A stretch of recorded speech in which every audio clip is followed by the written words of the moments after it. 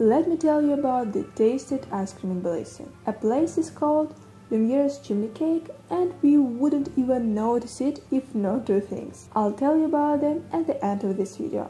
Here everything is cooked right in front of you. The only thing that is pre-cooked is dough. So they make cones, bake them and put the topping while cones are still hot.